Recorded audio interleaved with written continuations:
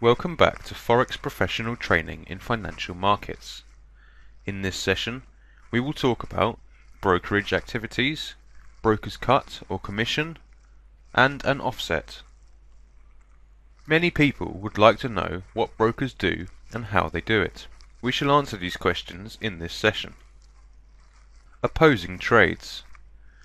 The first thing we need to do is compare trades. The majority of trades are made based on major currencies, such as Euro against US dollar, British pound against US dollar, and US dollar against Japanese yen. Other, less commonly traded currencies are British pound against Japanese yen and Euro against Japanese yen. And in terms of goods, it is most often gold that is traded. Up to 70 to 75% of trades are made in Euro against US dollar and British pound against US dollar. A broker will focus heavily on these currencies and monitor and compare them constantly. As you know, there are always people active within the market.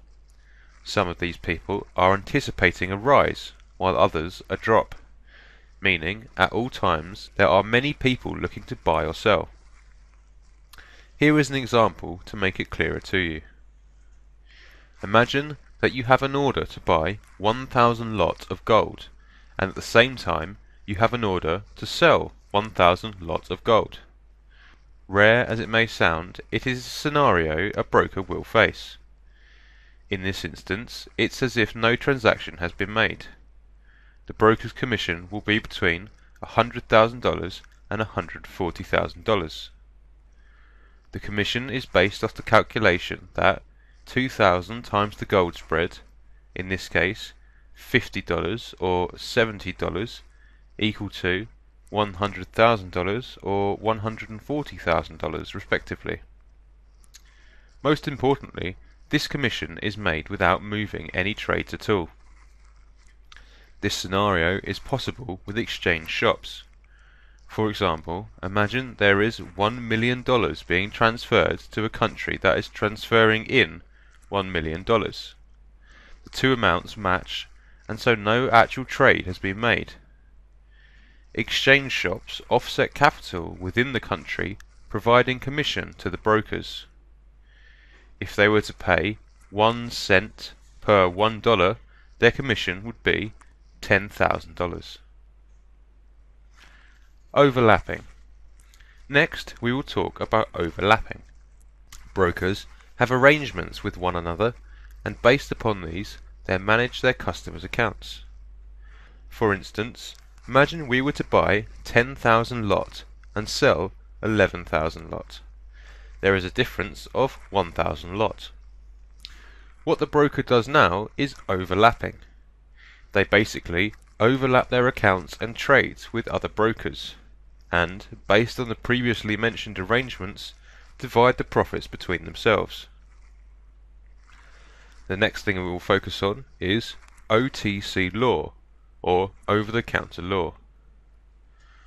Using risk management with world prices, brokers can deal with their customers directly.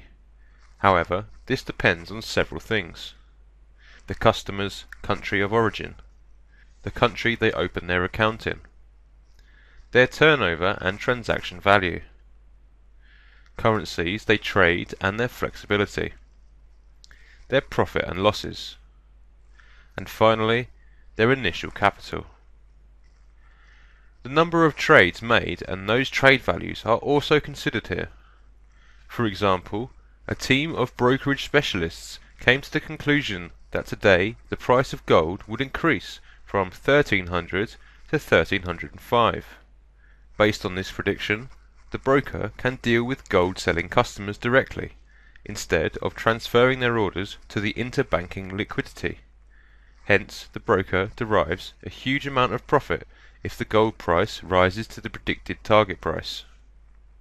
When exchanges consider that price of currency would fall, they then sell that currency with the current price, even if they do not have that amount of given currency. After a period of time, when they want to deliver the sold currency, they buy that currency at a lower price and deliver the cash to the buyer. For instance, an exchanger predicts that Turkish lira, TRY, would become cheaper against the US dollar, USD. A party wants to buy 1 million Turkish lira, hence he orders that amount. Despite the fact that the exchanger sells the amount to the buyer, he does not have that amount of money and does not buy the remaining until the time that he should deliver that amount in cash. Considering that the delivery time is 1 day later than the order time, the price of Turkish lira falls considerably. An exchanger would buy the remaining amount at a lower price, exactly at the delivery time.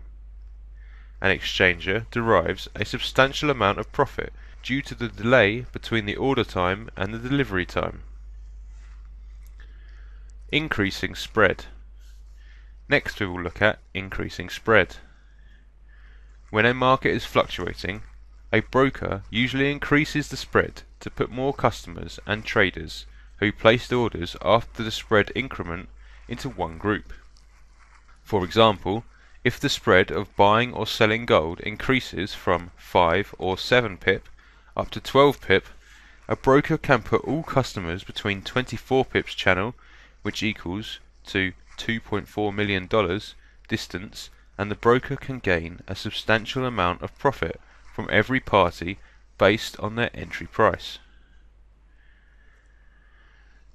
Commission for trading assets and STP accounts. The next topic is commission, which we have touched upon briefly before. In the last session about STP and NDD accounts, we explained how a broker gets commission as their revenue. Brokers swap commission. However, brokers can also receive the commission from positive or negative swaps. This is called brokers swap commission. Brokers intend to open large accounts with banks or bigger brokers, and when they do not want to abide OTC law, or if the amount of traded orders becomes larger than their overlapping capability, then they offset those trades into their accounts in those powerful brokers or banks. In this way, they can still make profit from their trades.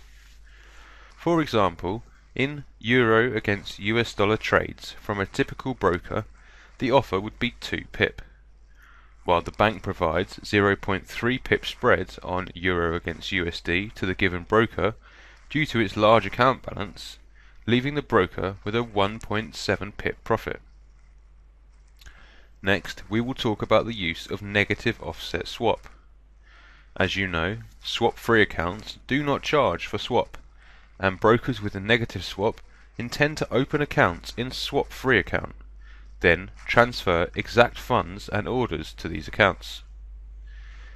This way they do not pay any swap, but they can still charge traders for negative swaps as well as their commission every night.